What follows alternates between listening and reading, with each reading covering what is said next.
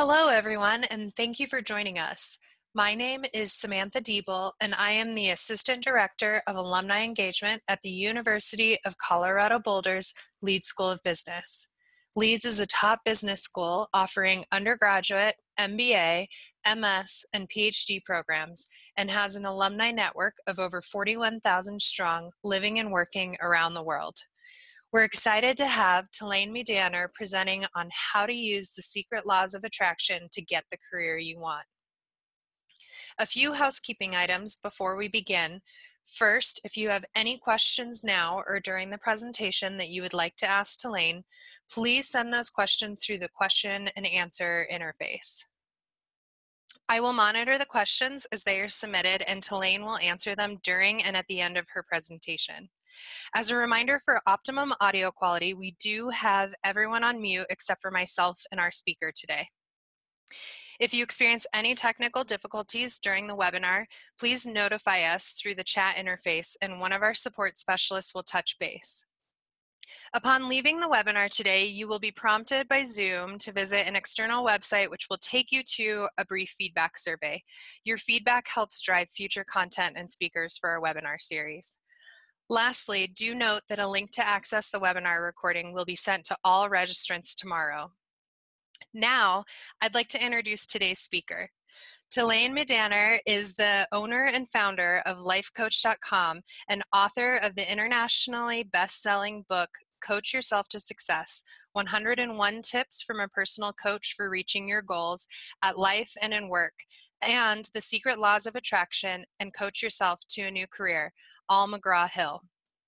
She has gained international prominence as a professional life coach by guiding thousands of people to create their ideal life and find wealth, success, and happiness.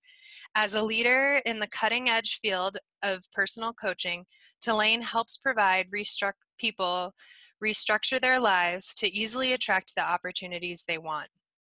Her company works with executives, public officials, entrepreneurs, and business owners around the world in person, by phone, and online. Talane leads numerous seminars nationally and internationally and has taught at Coach U, where she received training as a professional life coach. Talane is an adjunct professor for Georgetown University's Institute for Transformational Leadership and Coaching, where she leads courses on authentic leadership. She holds a degree in International Affairs from the School of Foreign Service and a master's in English from Georgetown University. Prior to becoming a life coach, Talane held a corporate position as second vice president at Chase Bank in New York City. Talane has been featured in numerous magazines from Newsweek to Men's Fitness and has appeared on national and international television and radio programs, including the BBC and CBS Saturday Morning. Welcome, Talane, and thank you so much for being here today.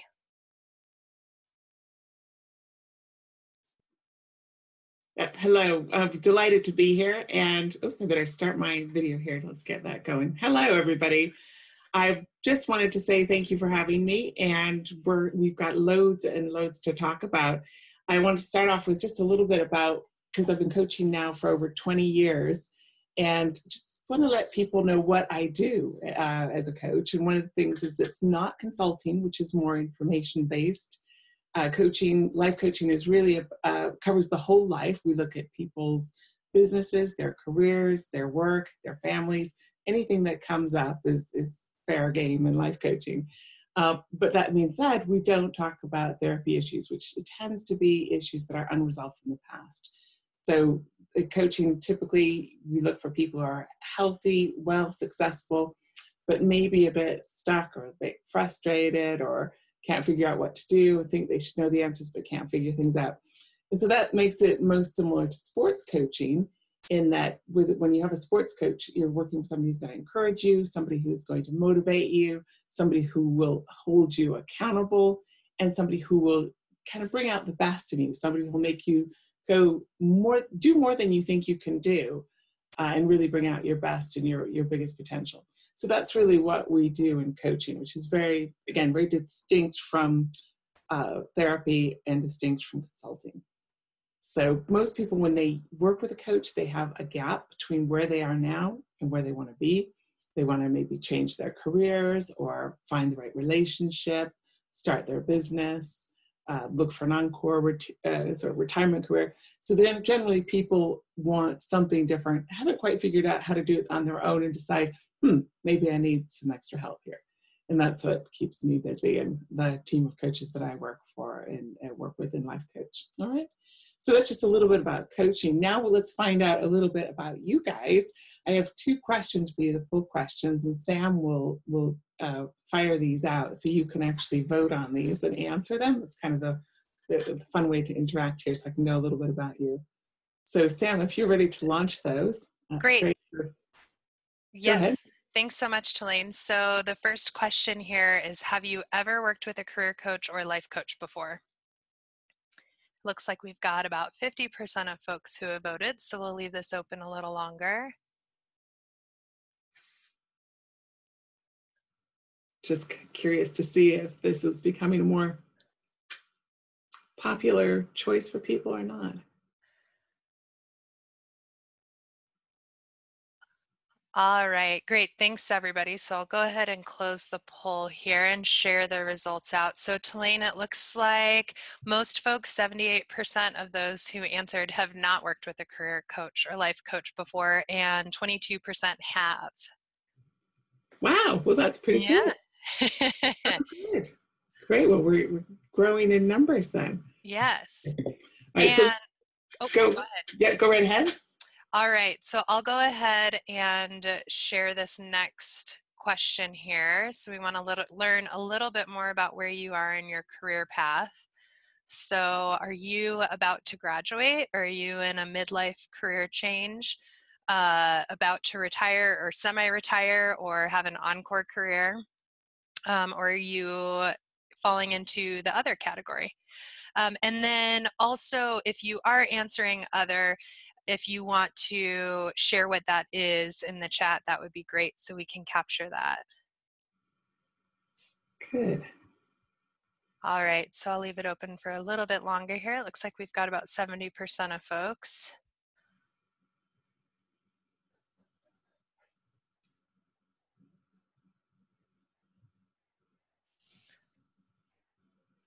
Yes, it's curious for me to know where people are in this stage of their careers, because we have different ambitions at different times in our life. It's very different when you're just about to graduate as opposed to somebody who's in a mid-career change.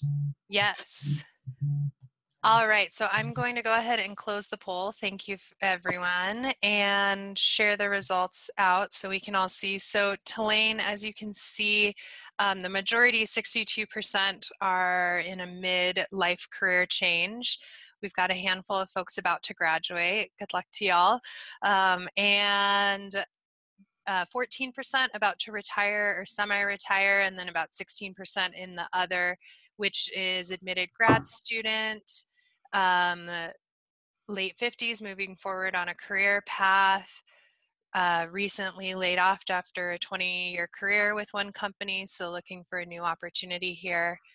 So I'll go ahead and hand it back to you. Great. Well, thanks so much. Appreciate you guys taking the time to answer. It's nice to know who's here. And it looks like we've got a lot of midlife career changers on board, so that's great. Let's talk a little bit. So what we're going to do, and I've got very, very short period of time to give you, I hope, a lot of interesting information and perhaps a way of looking at things as you look at about how you can be more successful in your career. And the laws of attraction, let's start with, because we're talking about how you use the laws of attraction, which is a bit of a woo-woo sort of notion, right? This whole attraction stuff can sound a little bit woo-woo, but it's actually a lot more scientific than we think. So, and of course, our thoughts we know are powerful. So the first law of attraction is that like attracts like, and that our thoughts can manifest our reality. And Henry Ford said, if you think you can or you think you can't, you are right. And that is the premise that I follow on. So in a sense, Henry Ford knew about this way back when. But in April 5th, 1999, so was it 99? Yeah. Newsweek had an article that I thought should have been the cover page. And it was called Thinking Will Make It So.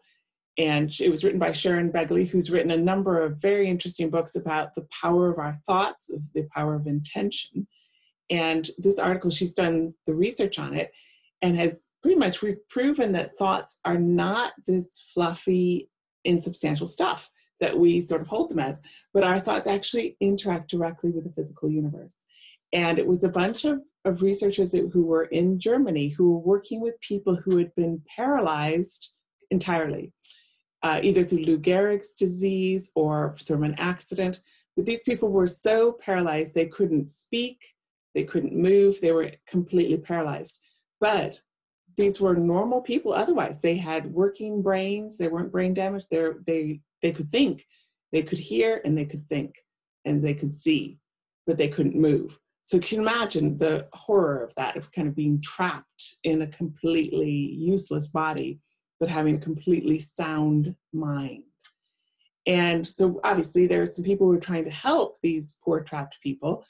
And in Germany, they had did some research where they were able to tape electrodes to the side of people's heads, not inserting them into the brain, just, on the side. And of course, these people, the paralyzed people could still hear. So they used sound and they used a computer screen, and through sound, they were able to train the people to spell words out from a computer screen, thinking about one letter at a time. So if they wanted to focus on the letter A, they'd look at that, they'd think about that, and it would pull down and they could pull out the letter A.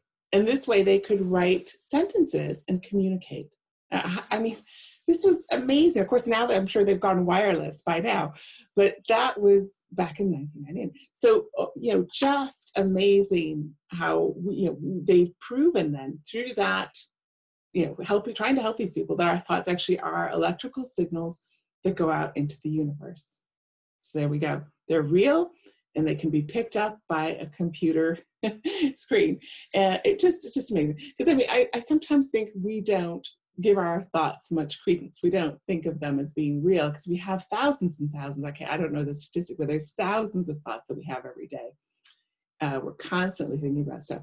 And so when you think about that, and your thoughts are real, and now we know it's proven that they are real and interact with the physical reality that we and so the reason this is because, and this is why the laws of attraction work, is that everything is energy. So Einstein figured out E equals mc squared.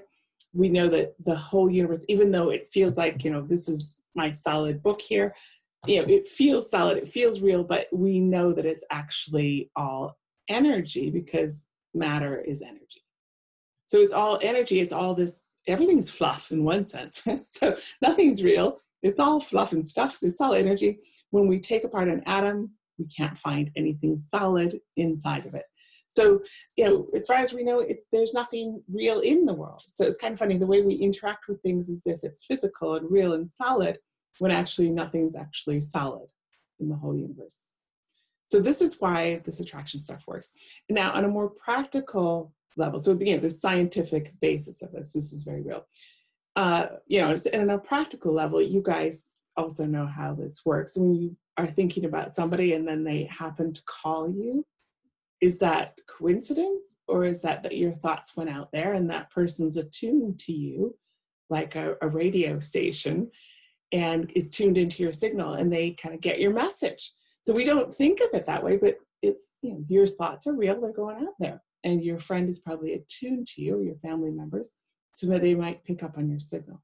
Okay, so it may not be, and again, everything that seems magical is just because we haven't figured out the science behind it. So I don't want to, I know it's fun to think of things as being very mystical and kind of magical and all that. And the effects of using the laws of attraction do feel magical because it's so easy. It feels a bit like magic. It's like snap my fingers and something appears. And that's kind of the way it works. And it's not as magical. It has more to do with the nature of the universe, with energy, right? So although I think the laws of attraction have been presented in a very mystical way by the books like The Secret, my approach on it is actually much more physics-based, much more laws of science-based, okay? So we're gonna kind of pick apart that mystical stuff, and we're gonna actually focus on how the physics of it works more, okay? And how you can use that in your career. So in general, we've been taught that there's a primary way to get what we want. We've been taught to set a goal. So you create your goal, and against that goal, you might have a strategy or an action plan, and then you start working down your action steps and get to what you want, right? And I'm sure if we did another poll, I could ask, if anybody has ever set a goal and achieved it successfully. I'm sure every one of you have done that. You have set some goal and you've managed to achieve it using that strategy of creating an action plan and going for it. So in life, it works. Goal setting can work.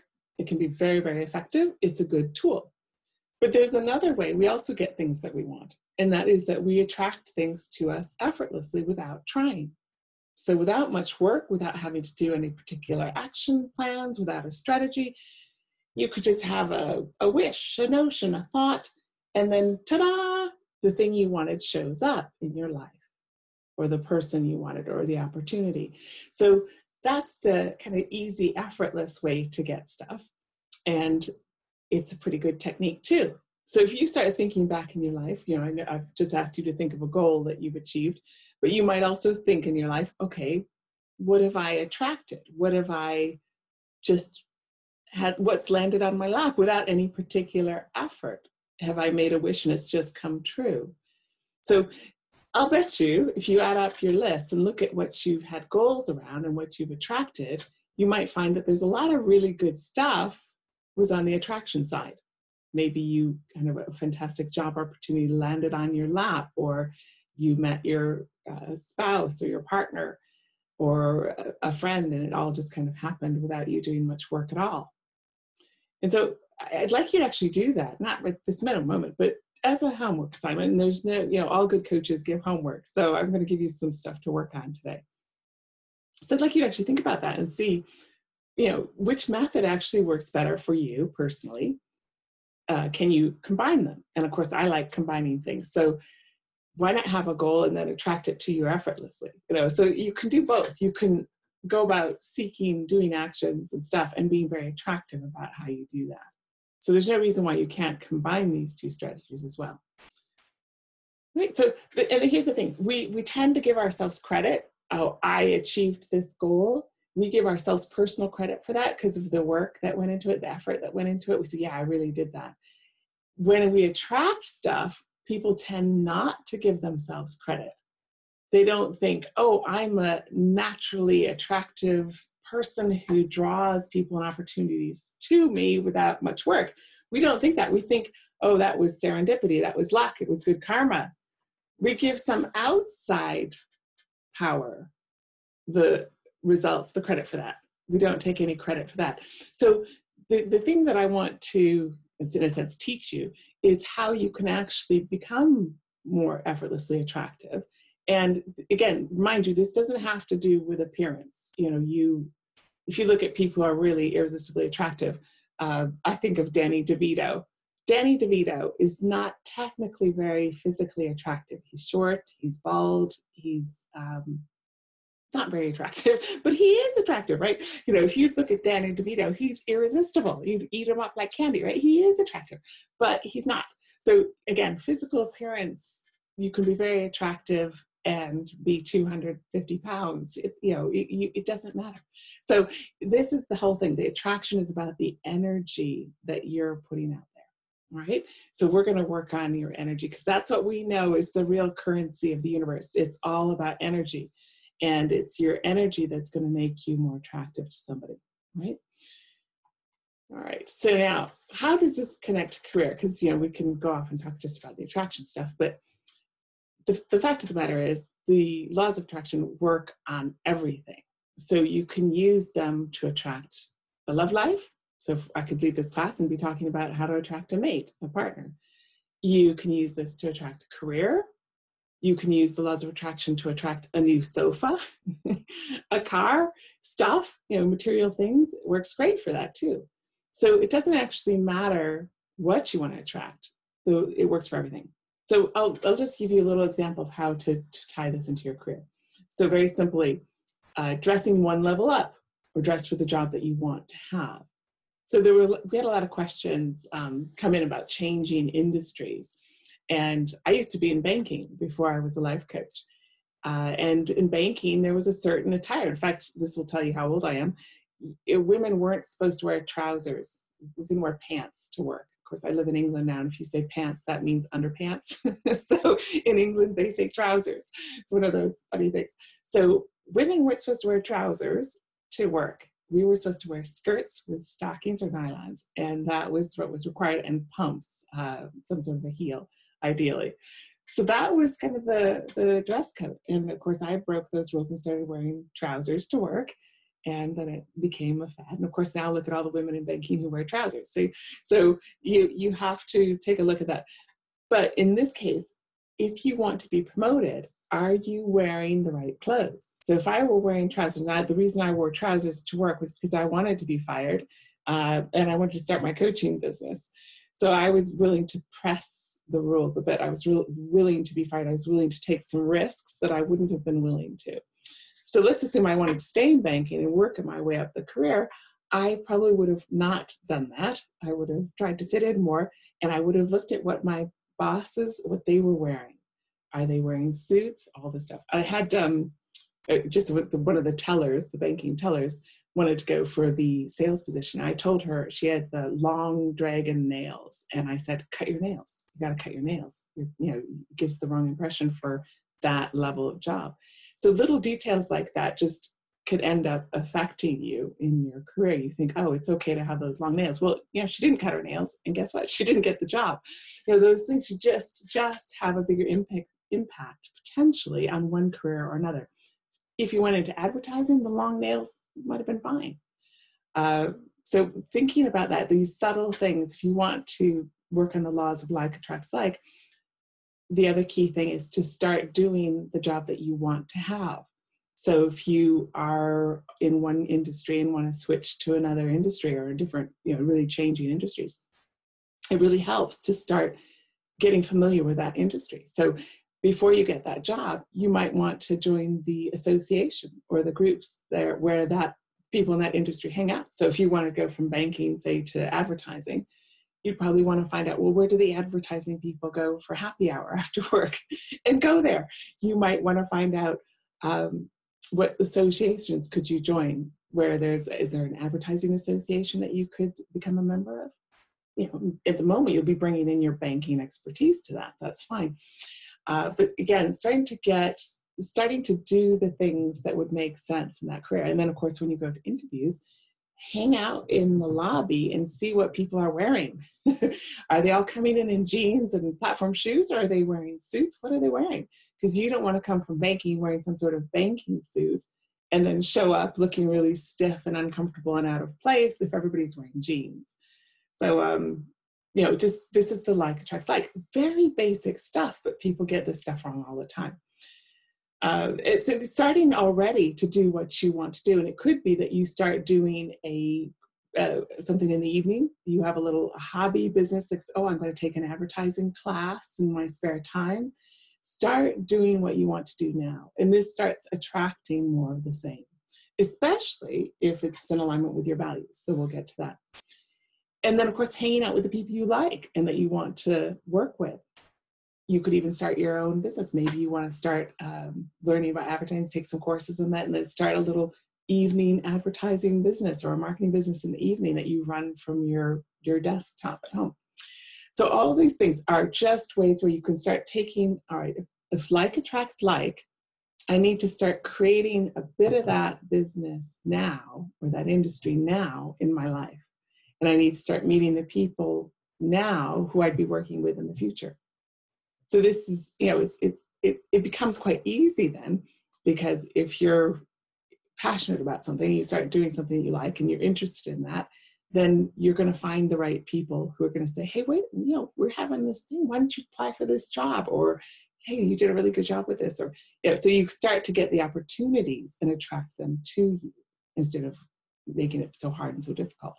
In fact, it's one of the hardest things to do is switching industries using a resume to do that, because your resume will read all wrong. So you've got to have another strategy to do that. You need a different technique. And the attraction stuff is going to be the way forward for you. All right. Any questions so far? again, folks, any questions that you have, feel free to submit those through the question and answer. Talane, I was saying no specific questions, but some comments around the laws of attraction, also being called the cosmos, and how we're thinking about using this with our kids and instilling this in the next generation, and then also thinking about attracting effortlessly, but not just giving it all up, being active, as you're talking about here. Right. Good. Good. So it sounds like people are, I mean, this is great. We can start teaching our kids this, because why is it just that we teach them goal setting and not, why not be more attractive? And in a sense, it's a perfectly valid strategy. It's another technique. It's a tool for your toolkit. So, why do we only think about it one way? Yes. And one question that has come in, so regarding your comment about resumes, so saying that agreed, the resume does not read towards the direction that the individual wants to move to in their next career. So how do you suggest navigating that speed bump?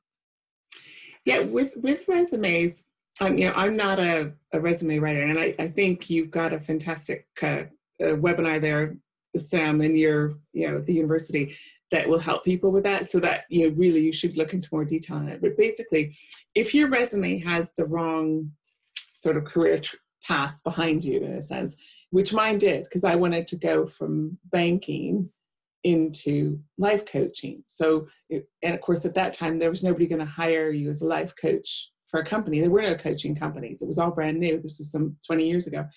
There was no company of life coaches. Mine was one of the first companies of life coaches to actually exist. So you couldn't get a job in it. You couldn't apply for it. But say there were, and I come from banking, I would need to change my resume into a functional resume and talk about my coaching skills. So the things that I used in banking, and this is a technique that people who are good at writing resumes do very effectively. And you would definitely want to hire a professional to really massage your resume so that it's more functional, emphasizes, yes, I have coaching skills, whatever particular skills of management skills, whatever, sales skills, organizational skills. So you focus on the skills and experience that you have that's applicable to any industry. So that's the key there, so that your resume matches the job more. And of course, each industry, they might have different sort of standards for what they like their resumes to look like. And of course, you want to attracts like, make sure your resume matches up so that you're not going in there with a banking sort of looking resume going in to apply for some other job in fashion or something. So you want to make sure that they match up, or vice versa. And that you are using that principle of like attracts like for that. But again, going with a functional resume, focusing on the networking, like we talked about before, start to get to know the people, start to do informational interviews with people who are in that field, getting to know them, getting to say, well, how were you successful in this business? How did you get started in this? And asking them those kinds of questions. I really am a big fan of informational interviews with people, where you're not applying for the job, you're just saying, I want to learn about this industry. And go on any informational interview that you can, and do it properly. Send your thank you notes afterwards. Treat people to the lunch or dinner if they're sharing information. Say, can I take you out to lunch and treat you at this nice place, and ask you questions about about your career, because I'm really interested in this industry. And most people who are passionate about what they do are very happy to talk about it, and you'll learn so much that way. So again, getting closer to the people who are already in that industry is the key. And the great way to do that is with those informational interviews. Okay. So I think that'll help with that question. Let's move on here. So let's talk about the corollary to the law of attraction. And so if like attracts like is the first law of attraction, then the corollary to that is if you don't need it, you'll be more likely to attract it. So we know instinctively that neediness is bad. We know if you bump into a party to somebody who's needy, we can't run away from them fast enough. So we're desperate to get away from them. We'll make an excuse. Oh, I'm sorry, I need to get a different drink, or I need to go to the bathroom, or you'll say anything you can to get away, because you can sense neediness, and it's repellent. It really is. When people are desperate, we can sniff it out on them. And I don't know, we might not know particularly what the need is that's making us feel that we need to get away from them, but that's what happens. So we, as human beings, all human beings have personal and emotional needs. So that's part of being human. I didn't figure this out. This was Abraham Maslow's work with his hierarchy of needs. And, but the key thing here is, if you don't know what you need, you might be a little bit needy. So this is a big problem. People don't necessarily know what their personal emotional needs are. And so they run around being a little bit needy, even if it's very subtle or very tiny amounts of neediness, that can still push push people away from you, that you most are, the ones you most like and want to attract. You think about it, it's obvious. The clinging vine in the relationship, whether they're a male or female person, pushes that other person away. If you call too much, if you're desperate, you push the other person away. The one who doesn't need is always more attractive. I mean, even if you think in banking, when I used to work at Chase, and if somebody came in and they were financially needy, they had a lot of credit card debt, so that would be very needy. If they were too needy, had too much debt, we would say, I'm sorry, but we can't give you this debt consolidation loan that would really help you. We can't do that because you have something that we call excessive obligations. So basically we're telling people, you're too needy. We don't want to touch you. You're desperate. And so even in the financial world, it works. Now, the other opposite is true. You come in, maybe you have a bad credit rating, but you have some money in the bank. You have some savings. So you don't actually need a loan. Oh, okay, well, we'll give you a loan. We'll secure your assets. We'll secure your savings account and give you a loan based on that. So when you don't need it, yeah, you can get the loan. So this is just the whole irony, the catch-22 of life, is that when you don't need something, you're more likely to attract it. If you're very popular and have lots of friends, it's easy to attract new friends because everybody wants to be your friend. So it works that way in everything in life. So this is a key piece of this attraction. I'm not going to have you do this now, but if you want to find out what your needs are, this has been such a sticky issue and so difficult for people to figure out. I've had to actually create a quiz. And the coaches on my team, we worked on this years ago, and it's a very organic quiz in the style of a cosmopolitan quiz, nothing complicated. And this quiz takes about 20 minutes to take, but at the end of it, you will be handed your 4 top personal and emotional needs. How easy is that? Okay, so you don't have to spend years in therapy figuring out what you need. You could just take this little quiz and you'll know. So that's my gift to everybody. It's free. So let's just talk a little bit about this, because the needs are so important for attraction, because we know neediness, unfulfilled needs, especially emotional needs, drive people away from us. The opposite of attraction. We know not needing money makes it easier to attract more money. You can take that loan, invest it in a business, make more money. So they say it takes money to make money. In a sense, it's true. And it's also true that the debt attracts more debt. Whereas if you have savings, it attracts interest, so you attract more money. So it's the like attracts like works in the financial area as well. So let's just look at these needs here. At the bottom of Maslow's pyramid here, his hierarchy, he's got the basic needs. These are your survival needs. So we've got the safety, security, food, water, shelter, rest. So that comes first. These are absolutely essential to your well-being as a human. If you don't have enough food, you will starve to death and die. So critical, mission critical to get these sorted. Now, in the developed countries, we pretty much have these cracked. We've got good systems to fulfill food. In fact, it's become so well satisfied that we have the opposite problem. We eat too much and then gain weight, and that becomes a health issue, which can kill us too. So we've gone over the scale to the other side, and now we have got too much food in the developed countries. So it's now become a problem of too much, not too little. So there you go. Basic needs there need to be handled. But again, excess is not necessarily the answer either. Once you have your physiological needs satisfied, then you start thinking about, oh, what do I need emotionally? What are my personal and emotional needs?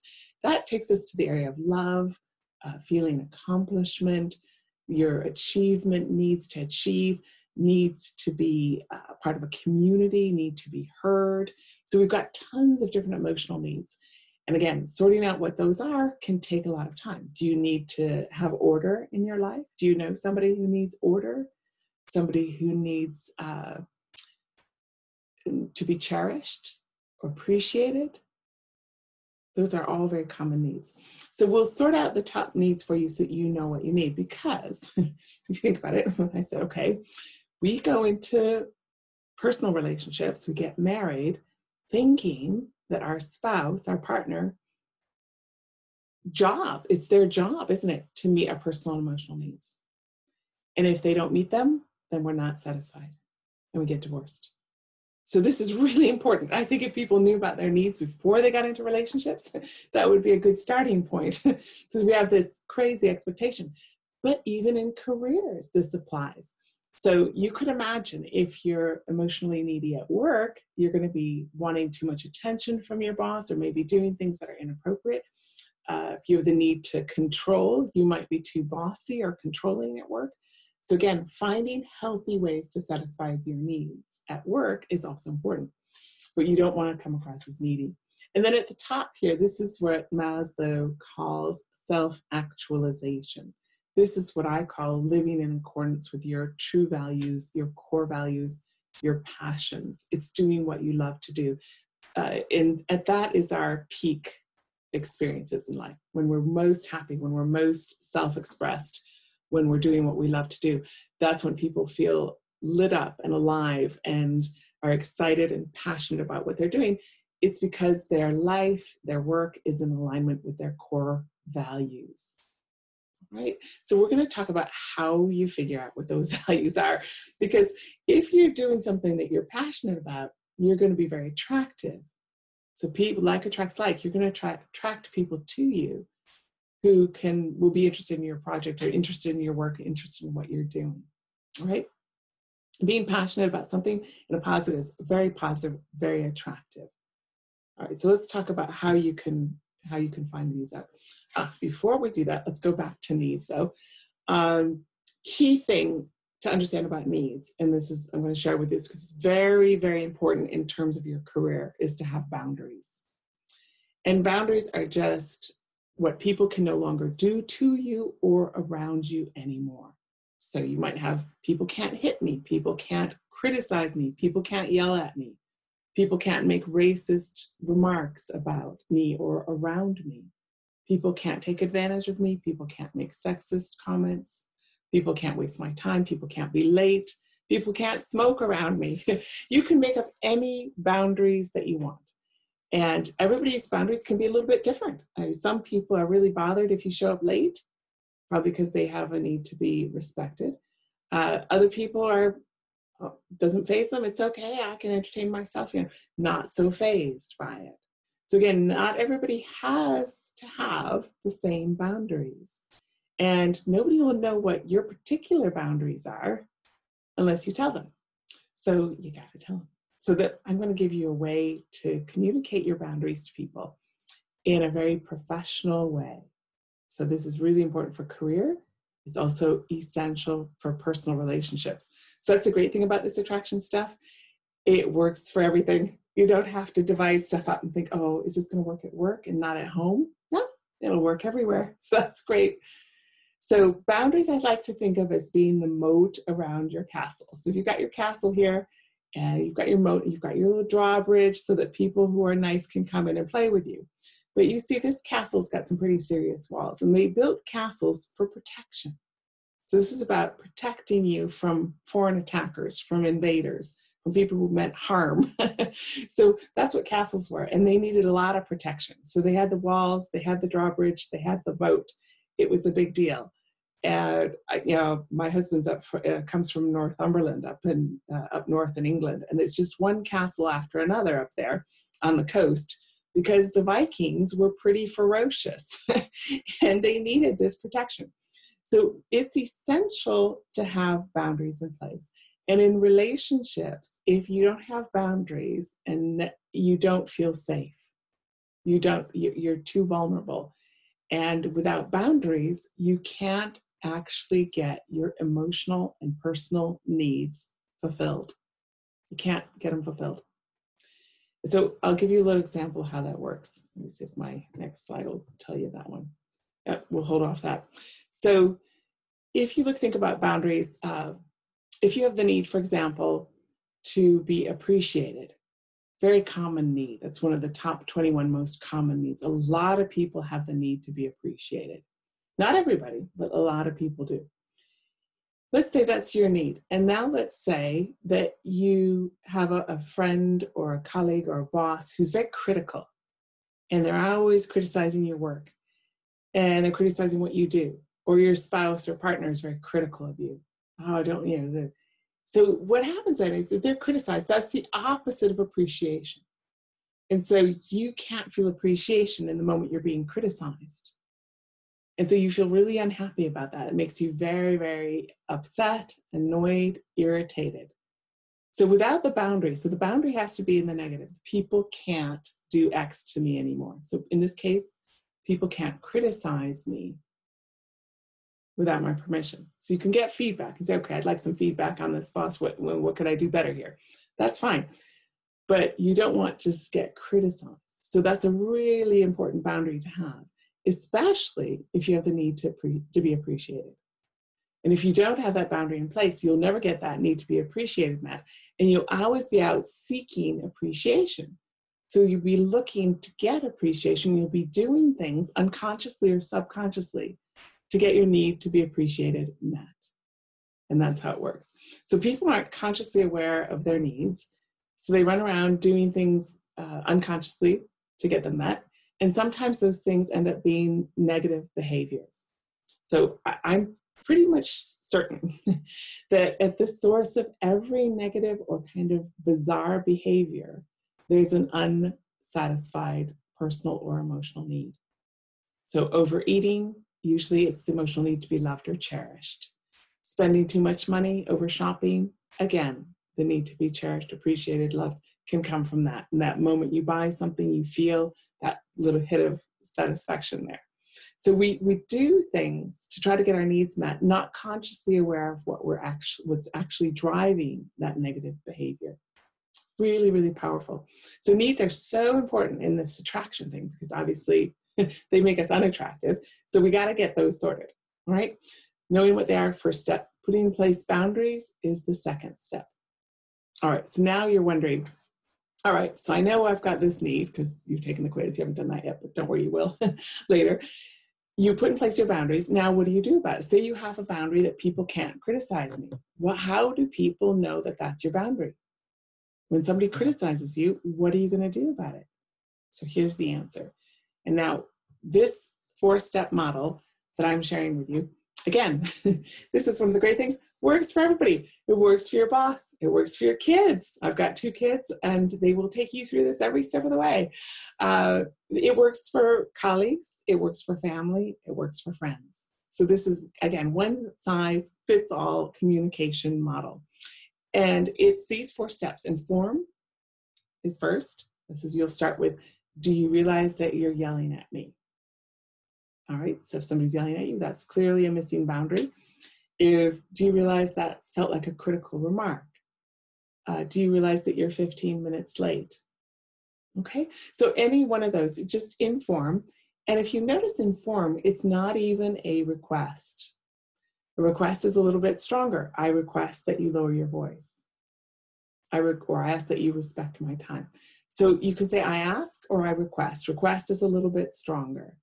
But that's step 2. You only go to request after you've already informed. So inform is step 1.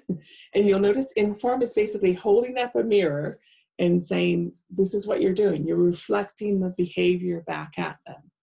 Oh, I'm sure you must not have been aware of the time. It's 15 minutes after the hour. Or so you just keep informing people gently in a neutral tone of voice. So request is next. I ask that you show up on time when you're meeting me. And then demand or insist. It's really important to me that you show up on time. If you do not show up on time, I will wait 15 minutes, and then after that, I will leave. Okay, so whatever your consequences are, they come at step 3 here. That's where consequences come. So for kids, they will definitely take you to step 3 every single time until they know you're serious. So you're going to have to put consequences in place with the kids and be prepared. That's different than a threat. So a threat might be, if you don't clean up your toys right now, I'm going to throw them all out. Well, that would be a threat unless you actually get a bag and throw out their toys. So it would be really wise to say, I'll give you 20 minutes to clean up your toys, and if you don't, I will come and clean them up for you with a black bin bag, a garbage bag, and take them and donate them to charity. So that might be better, but then you're going to have to do it at least once. Once you do it once, you'll never have to do it again. Same with grown-ups, same with careers. So if you have a boss who, let's say I had a client who had a boss who was calling her at 9 o'clock at night. And so she had a boundary for peace. Her need was for peace and balance in her life. And she did not want to work at 9 o'clock at night. And she did not want to receive a work call at 9 o'clock at night. And so she had to have a boundary there. People can't call me for work in the evenings or on weekends. And that was her boundary. So she had to put in place, do you realize that it's 9 o'clock and I consider this my personal time? Now, mind you, she's talking to her boss. So you want to get this right? This person's in control of your paycheck. So she wanted to stick with the neutral tone of voice. Now, what happens is, she said, I asked that, she never actually had to go to ask. I think she did for meetings on weekends. She said, I request, after she informed, she said, do you realize that nobody wants to attend a Sunday meeting? So she had to protect her team as well, because he was used to having Sunday morning meetings to prepare for Monday. And she said, no, nobody wants to do that. Let's figure out a way that we can do this during Monday through Friday. So they request, and then demand or insist. If she had to, you rarely have to go to demand or insist, but if she did, it would be, this is a requirement for me. If you continue to call me in the evenings, I'm afraid that I won't be able to work for you. So that would be your consequences. You're prepared to quit. And then leave would be temporarily leave. I'm hanging up the phone right now. When we can calm down and talk to each other without shouting, we'll resume the conversation. It might be that you leave the room. I'm going to leave the room, and when we can calm down, we'll continue. So, or it might be you leave a relationship or a job permanently because they do not respect your boundaries. Okay. The key here to success is the flat, neutral tone of voice. Just say it the same way you would say, the sky is blue. Do you realize? The sky is blue. I ask that you. Just works absolutely like a charm. If you raise your voice, if you start to yell yourself, of course, then you've lost control. The voice of power is that flat, neutral tone of voice. So this 4-step model is the tool, that's your communication tool, for resolving any boundary issue that you have. And it works on any boundary that you have, which will then in turn enable you to get your needs satisfied, which will then have the positive bonus side effect of making you more attractive. So the client who put this model in place with her boss discovered that she got a promotion, because with boundaries comes respect. With respect comes raises and promotions. If they don't respect you, you're a doormat, and people, even good, nice people, walk on doormats. So if you've got the doormat syndrome, all that means is you're missing your boundaries. You just need bigger, stronger boundaries. And women particularly, this is important because women tend to think that it's not nice to enforce your boundaries. So if somebody shows up late, you don't want to be mean and say, oh, you were late. So these tools are very gracious, and you can use them because they're very, do you realize, no, I'm sorry, I didn't know the time. I lost track of time, or I got stuck in traffic. I know, of course, you would never intentionally show up late. So reinforce with a statement of positivity, of the positive behavior you want. I know you respect me. I know you would never intentionally show up late. So you say that, they'll never show up late with you again. Or if they do, you can take it to request. 95% of the time, inform and request will solve all your problems. You don't have to go beyond that. Occasionally, your children will take you there every step of the way to 3. But sometimes you do have to leave. And that is be prepared to do that. But that's the teeth of it. That's saying, okay. And I've had clients who've left jobs, and then the ultimate result was they got a better job with better people with more money. So there may be some initial pain, but the end results are always positive. Questions about this? So that's a big one. Any questions there? So Talane, no questions yet, but we'll leave it for a few moments here in case anyone wants to type any in. Okay, good. Well, this is a really, really simple tool. It's very effective. I recommend that you write down your boundaries, write down how you will inform, write down how you will request. You kind of want to have your ammo in your back pocket. All right, so let's go over the second law of attraction. Now, this is that we're irresistibly attractive when we're doing what we love to do. So remember when I talked about the top of the pyramid? This is where you're living at that top. And that's because you're in alignment with your values and your passions, and you've oriented your life and your work around it. So when this happens, you're naturally attracted because you are doing what you love to do. It's that simple. Now, can we kind of force this to happen? You know, the whole idea about attraction is that it happens naturally and effortlessly, but you actually can stack the decks very much in your favor. And one of the things is, let's say you're in a job you don't like. Start doing anything that you like to do, something that lights you up. Now, it may not be, let's say you like ballroom dancing. I love ballroom dancing. When I was working in banking, I used to go ballroom dancing 3 times a week because it energized me. So while banking was not my favorite job, did not like that.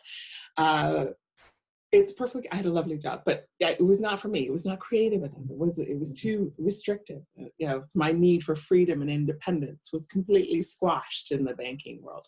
A lot of rules, a lot of regulations in banking, and a very strict hierarchy of how you succeed and move up the corporate ladder. So, you know, my needs for freedom and independence were not getting met in the bank. So this is the whole thing. Once I started doing coaching and owned my own business, ta-da! My need for freedom and independence is completely satisfied. I can start work at 10 o'clock. I can not work on Mondays if I don't want to. I can not work on a Friday, which is I don't do. But the first time when I did leave the banking job and start my coaching business, I never worked on a Monday for years. You know, the dreaded Mondays. For years, I took Mondays off and worked Fridays instead. So it was Monday, I didn't want to go in, and I was just lying in bed gloating, thinking, I'm here on a Monday and everybody else is off to work. I loved it.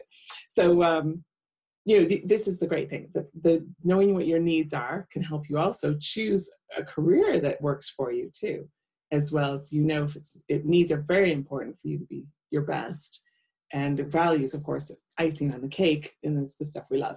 All right. So I'm going to give you a few quick little tips on how you can figure out what your values are. Right. So there's over 100 different values. I don't have a quiz around this because usually, but we do have a program called the True Values Program that you can take. But usually people are naturally drawn to their values, and they're kind of easy to spot. You know, do you like to travel and have adventures? Are you into peace, beauty? Do you like to take risks, discover, invent, design? You know, those are what I'm talking about with values. So I'm going to give you a little exercise to try at home. And that is to think of, what are the highlights of your life? So if I think, what were the best times in your life? And then we'll think about what the underlying values are. So for example, one of the highlights in my life was the year I lived abroad in Spain. Georgetown had a year abroad program where you could study abroad, and I lived my junior year abroad in Spain. Absolutely loved it. That whole year would have gotten a big yellow highlight. I loved it. I had such fun. And when I was thinking back about that year being so fantastic, and why was that so fantastic? Well, my values are travel and adventure. So for me, I got to travel around Spain, travel around Europe. It was just one great travel adventure year. And it still remains to this day one of my favorite years. Okay. So now, it may not be that you highlight a whole year. It might just be a moment. Maybe there was when I gave my high school graduation speech, that was at most a 4 or 5 minute speech. That was also a peak experience. That was a highlight of my life. Terrifying, mind you. But at that time, it was a real peak experience. And it showed me one of my core values was to lead and inspire people. So that was the value behind that activity. So I'd like you to do this as homework. to list the highlights of your life. What were your peak experiences? When did you feel really lit up? You might have been slightly terrified, but terrified in a good way, like my speaking thing. Or just really fun. Some year, some time in your life, what were you doing? And then you want to think about those underlying core values. What were you expressing at that time? And that's the trick to finding out what your values are. I know there's more tricks as well, but that's a good starting point. All right. So the key here is then to align what you love to do. So it might be a hobby that you love to do, to look at your highlights. And then my favorite, this is my cocktail question. So if you don't have any time to find out what people really want to do in their lives, all you have to do is ask them, who do you envy and why? I call this the envy method because it's so effective. So if you notice you really envy somebody, you think, or you get those feelings of envy, I love it, because envy is green, right? You say you're green with envy. In my opinion, it's green for go for it, because you envy what you secretly want for yourself, but don't think you can have it for whatever reason. Now, the coaching perspective is if someone did it and has it, and they've achieved that, that means it's humanly possible to achieve, which means potentially it's humanly possible for you to achieve that, and maybe even do it faster and better than they did, because you can learn from their mistakes, from their experience. Right? So the envy method is a really good shortcut to figuring out what you want. Core values list, that's the True Values program, and I can I'll probably give that to you guys. It's on my website at lifecoach.com. If you search for it there, you can find it as well. But I can give it to you guys as a handout. We'll send that after. And then there's your natural talents and abilities. And this is figuring out what you're naturally good at, what your hardwired abilities are. So, I went into life coaching very skeptically, very reluctantly. You have to remember, this was 20 some years ago, before there was any evidence that coaching was a viable career. And so, of course, there were no coaching companies at that time. Now there's plenty. And there was no evidence that that was a real career. So this is going to happen more and more, and especially for the millennials, the young people now. You're going to be inventing careers that didn't exist before. So this life coaching thing, my grandparents didn't have life coaches. My mother didn't have a life coach. So this is just one generation. It's new. The whole profession is only about 20, 25 years old at best. So it was brand new. That's how I got lifecoach.com as a domain name. I really was one of the first coaches out there. So I went into it skeptically and reluctantly. And there's this kind of a misconception that if something's a passion, you should know about it. Well, I didn't really know what I was good at. I didn't really know what my passions were. I was just a bank manager and doing well in the banking career and successful, but not fulfilled, not happy. So I had that feeling that I hadn't tapped into my full potential, that there was something out there that might be better for me, but I didn't know what it was. So it's these exercises that will help you figure that out. And it might be that you end up inventing the next new career or profession. So knowing what your talents are, knowing what your abilities are, we actually use something called the Highlands Ability Battery in our company to test people. It's a three-hour computerized assessment.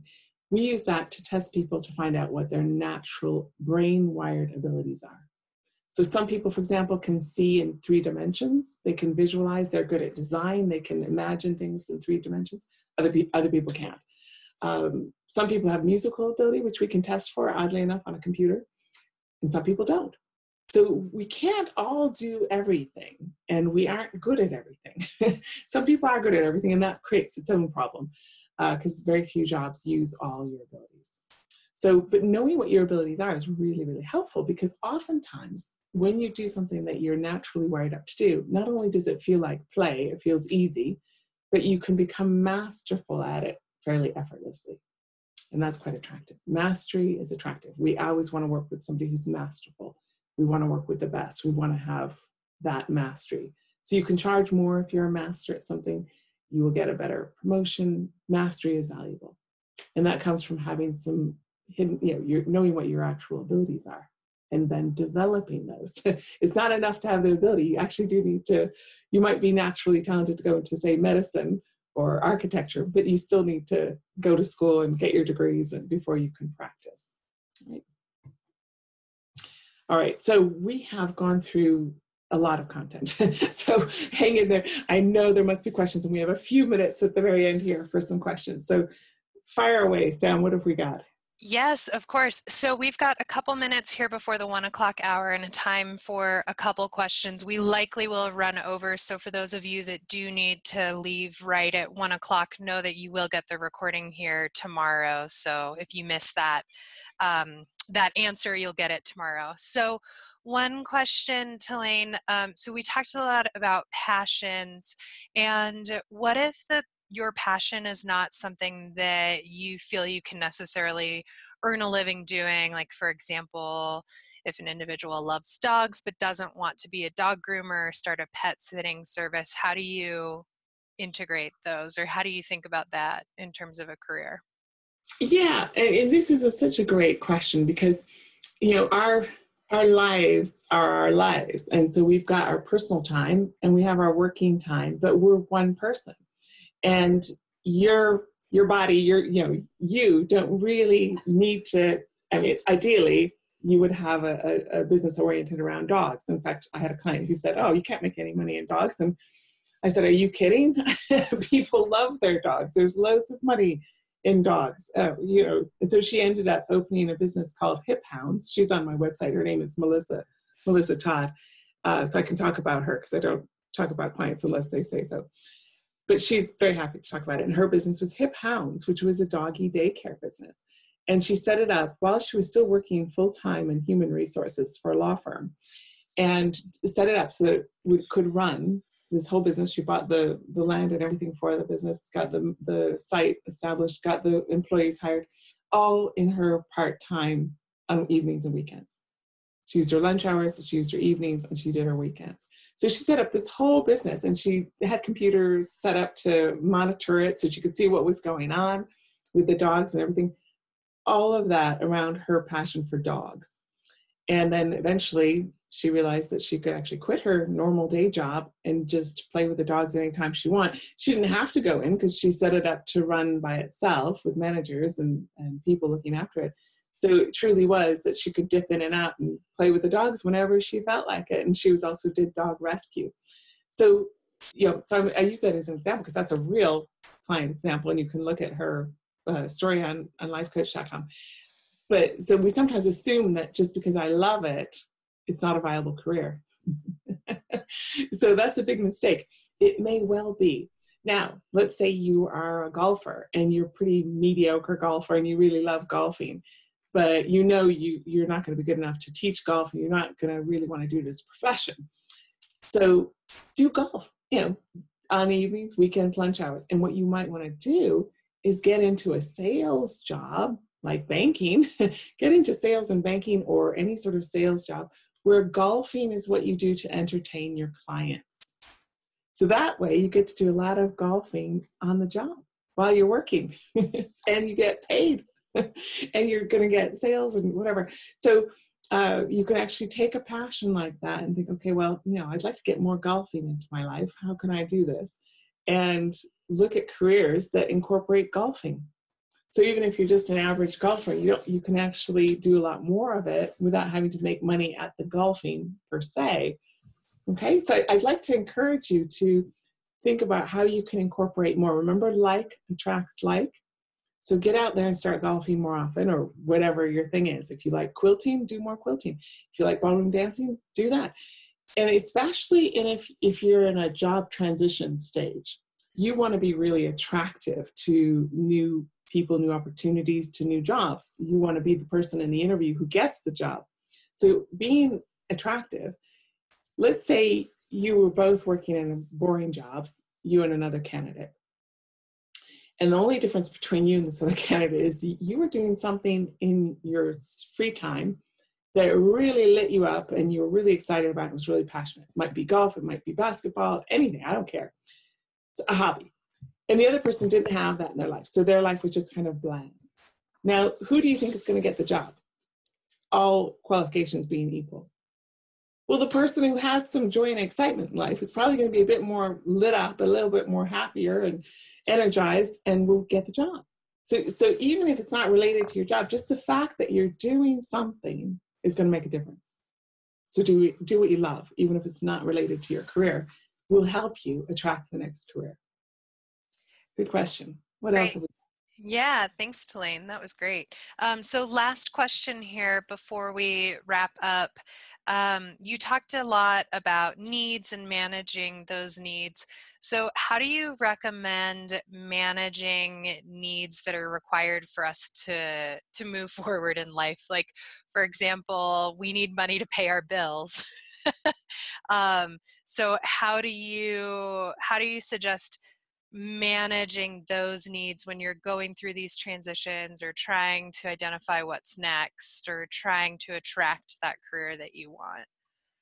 Yeah, so with money, it's because I've been working on the whole concept of the topic of money for some years, doing research for my next book, which it will be about money. So stay tuned for that. Eventually, I'll get that out there. But with money, it's just like anything else. You can use attraction to attract money as well. So oftentimes it works better. First of all, you have to get your basic needs met. So that goes right down to the bottom of the pyramid. You got to get your survival needs met, because otherwise you're going to be really desperate. And I've had clients, for example, I had a lot of new coaches, people who are starting coaching businesses or starting their own businesses. I actually tell them, get a day job, wait on tables, do something. Don't do a demanding corporate job, because those usually take all of your energy. But something that you could do that would pay the bills while you're building your coaching practice or your new business or your idea. So for the question here, if you don't have money to pay your bills, you need to sort that out. So go get a job. And hopefully you can get something that you can do that enables you to work on your values and passions in your spare time. So what I say, you gotta pay your bills or cut your expenses. So you might need to move back home with mom and dad, take in a roommate, move in with an older person and you buy groceries for them and help them mow the lawn or something, and they give you free rent. That happens a lot. Get creative. So you find a creative way to cut your expenses so that you don't need as much. And when you don't need as much, that opens up your options. It makes you more attractive because you don't want to come across as needy or desperate, especially if you own your own business. So you'll end up repelling the clients away from you if they sense that you need them to pay the mortgage or pay the rent. People will run from you because that financial desperation reeks. It really reeks. You will push people away.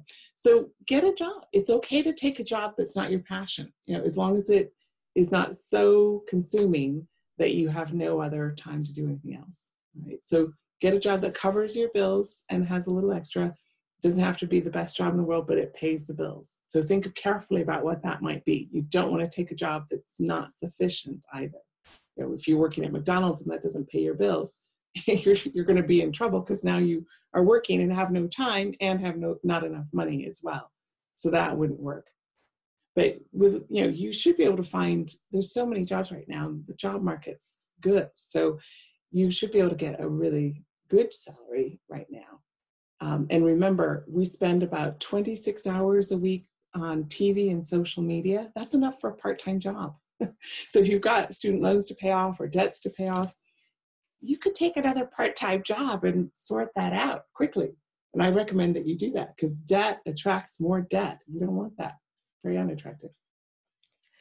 Good.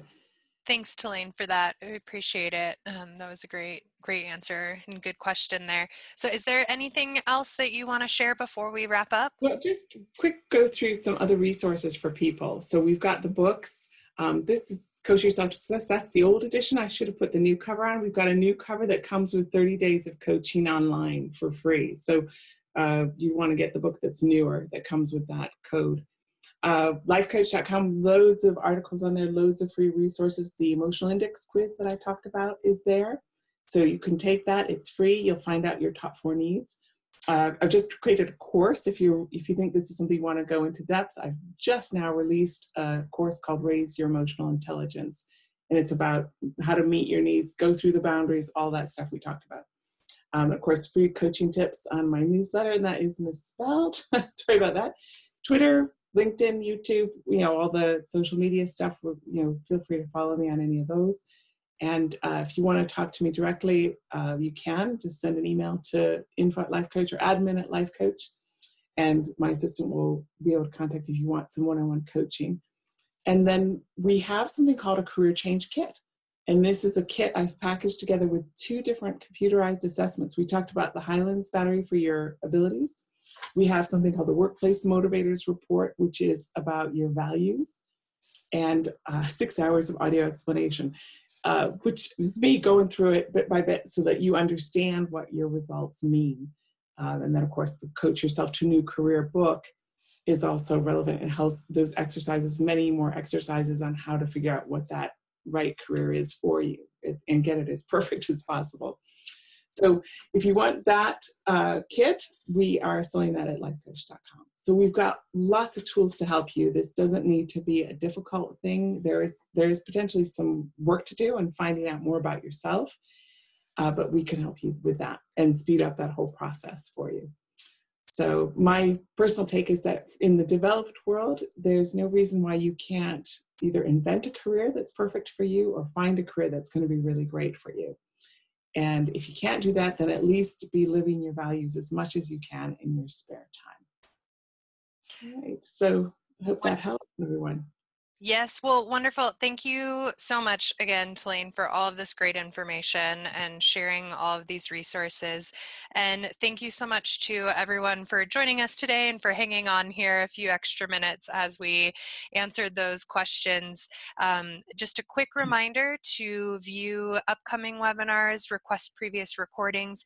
Please do check out our website at www.colorado.edu/alumni/webinars, and have a great rest of your day, and go Buffs. Great.